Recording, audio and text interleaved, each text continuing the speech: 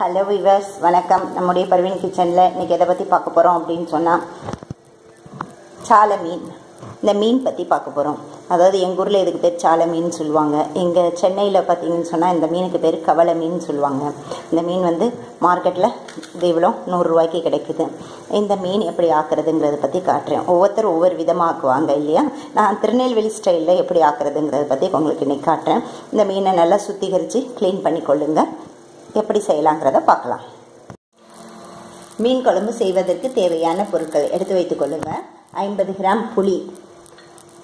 இந்த புளியை வந்து தண்ணீரில் ஊற போட்டு நல்லா ஜூஸாக கறந்து எடுத்து வச்சுக்கோங்க. 50 கிராம் புளி. இந்த ஒரு கோப்பைக்கு குழம்பு மசாலா, வெந்தயம், தாளிப்புக்காக வெந்தயம், கடுகு உளுத்தம்பருப்பு, 3 வெங்காயம், 3 பச்சை மிளகாய், கருவேப்பிள்ளை, தக்காளி, தேவைக்கேற்ப எண்ணெய், உப்பு, தேவைக்கேற்ப எண்ணெய், உப்பு, தண்ணீர், தேங்காய்.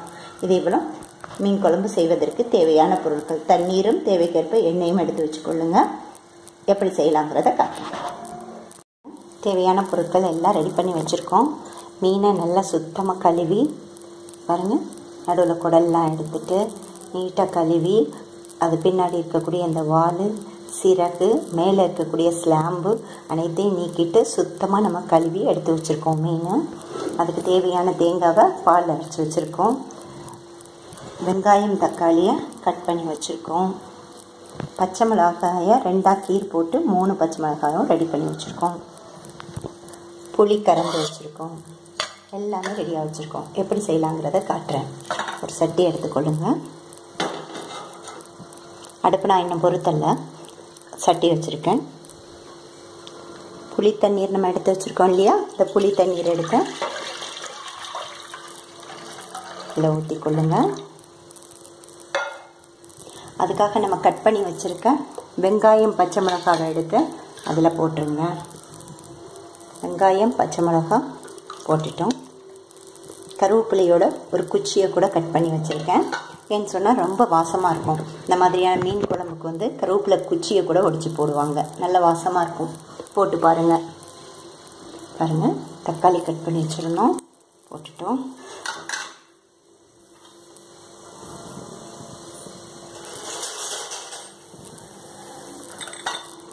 தேவைக்கேற்ப உப்பு போட்டுட்டோம்.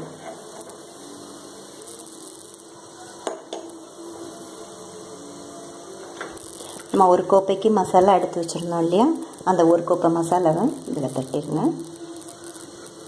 நம்ம இன்னும் அடுப்பு பொருத்தமுன்னா இது எல்லாமே மிக்ஸ் பண்ணுறது தான் உங்களுக்கு காட்டிக்கிட்டு இருக்கேன். பாருங்கள், இந்த புளி தண்ணியில் வெங்காயம், தக்காளி, பச்சை மிளகாய், கருவேப்பிலை குச்சி, மசாலா, உப்பு இதெல்லாம் போட்டு கலந்துட்டோம். நம்ம கலந்து இனி அடுப்பை பொருத்தி அடுப்பில் வச்சிடலாம்.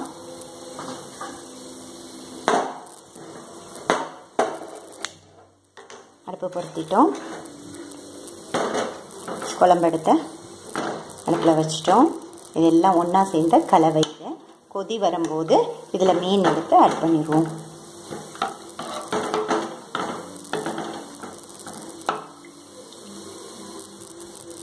இது கொதி வர்ற வரைக்கும் இதை அப்படியே மூடி போட்டு வச்சுருங்க.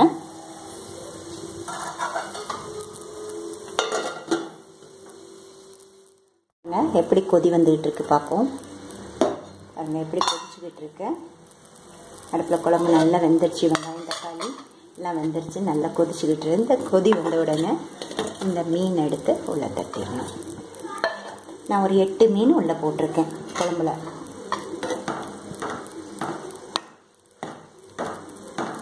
இன்னும் ஒரு வாட்டி கொதிக்கணும். அதை இந்த 8 மீன் போட்டிருக்கேன். மீண்டும் கொதி வரட்டும். அப்படியே மூடி வச்சுருவோம். அது வரைக்கும் இதுக்கான தாளிப்பு வேலைகள் எப்படி செய்யலாங்கிறத பார்க்கலாம்.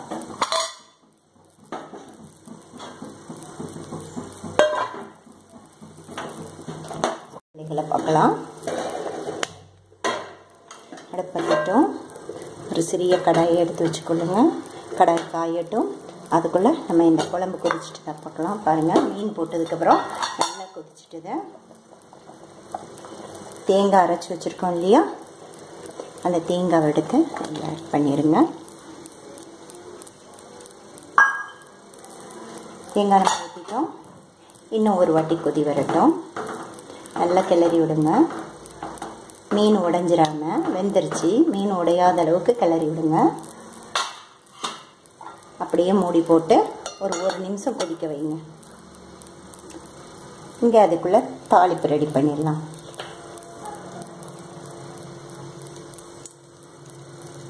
தேவைக்கேற்ப எண்ணெய் ஊற்றிக்கொள்ளுங்க.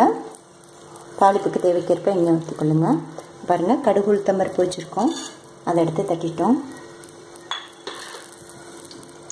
கடுகு உளுத்தம்பருப்பை வெடிக்குது. வெங்காயம் கருவேப்பிலை எல்லாம் ரெடி பண்ணி வச்சுருக்கோம் தாளிப்புக்காக. வெங்காயத்தை எடுத்து எண்ணெயில் போட்டுட்டோம்.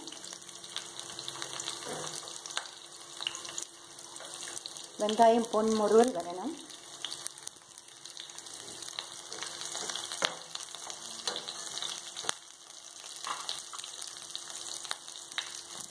அதோட நம்ம எடுத்து வச்சுருக்க வெந்தயத்தை தட்டிடுவோம்.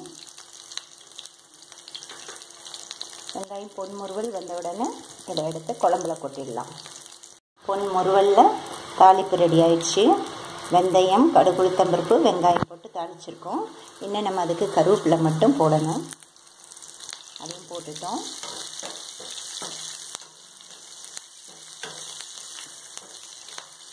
தாளிப்பு ரெடி ஆயிடுச்சு. அடுப்பு ஆஃப் பண்ணிடுவோம். இந்த அடுப்பில் பாருங்கள், கொதி வந்துருச்சு.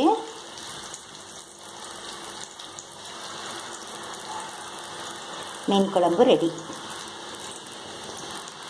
கவலை மீன் குழம்பு, கவலைன்னு சொல்லுவாங்க, எங்கள் ஊரில் சாலை மீனுன்னு சொல்லுவோம். சாலை மீன் குழம்பு ரெடி. இந்த மெத்தடில் செஞ்சு பாருங்கள், ரொம்ப நல்லாயிருக்கும். அடுப்பு ஆஃப் பண்ணிடுவோம்.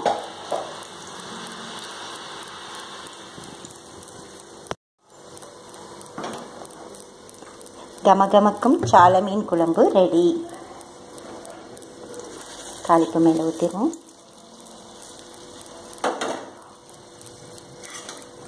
செய்து பாருங்கள். உங்களுக்கு பிடிச்சிருந்ததுன்னா லைக் பண்ணுங்கள், ஷேர் பண்ணுங்கள், கமெண்ட் பண்ணுங்கள். பர்வீன் கிச்சன் சேனலுக்கு சப்ஸ்கிரைப் பண்ணுங்கள். தேங்க்யூ ஃபார் வாட்சிங். மீன் எவ்வளோ அழகாக உடையாமல் க்ளீனாக முழுசாக இருக்குது பாருங்கள். பாருங்கள், மீன் உடையாமல் எவ்வளோ அழகாக இருக்குது பாருங்கள். நான் சொன்ன மெத்தடில் செய்யுங்க, நல்லா கரெக்டாக வரும்.